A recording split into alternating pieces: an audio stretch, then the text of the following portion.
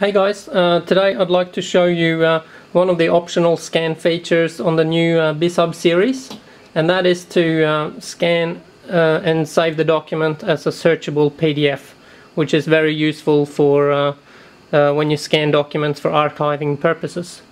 So I'm going to select the scan button here. I'm going to go into the file type. So if I select the file type on the menu, you can see the different file types that are available here. These are all the standard file types, but over here there's a menu button for PDF detail setting.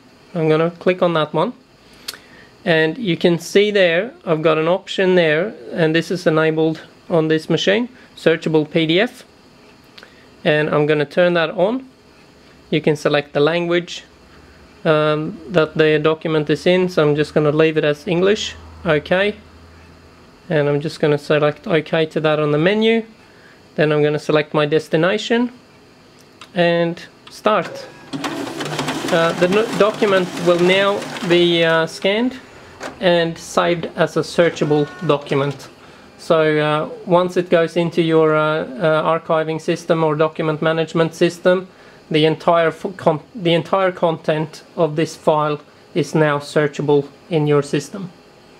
That's it.